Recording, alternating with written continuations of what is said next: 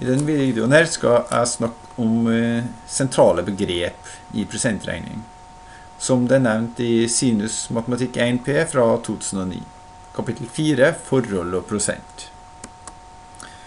Først de sentrale begrepene som en må kunne. Prosent betyr 1 av 100, det er latin, og det begrepet anses som kjent. Prosentfaktor er kanskje et nytt begrep for enkelte. Det brukes i veldig mange utregninger når en holder på med prosentregning. Vekstfaktor brukes når en skal beregne ting der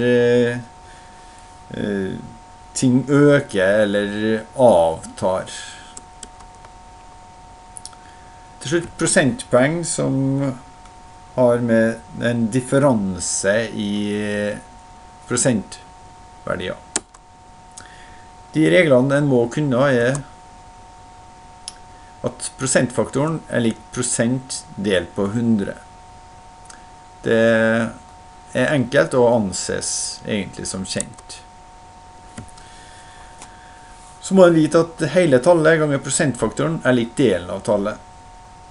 2 av de 3 må være kjent hvis den skal beregne noe.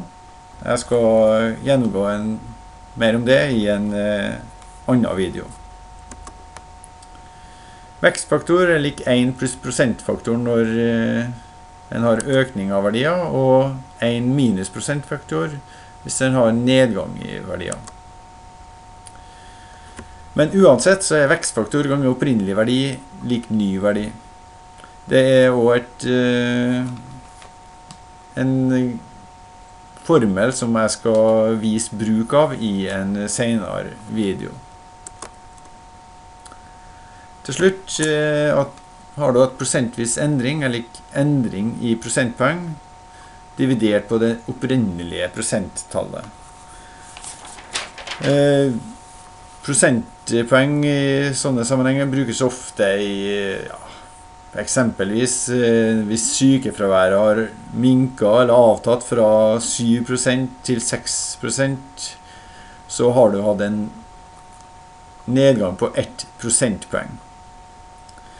Eksempel på bruk av det der vil komme i en senere video.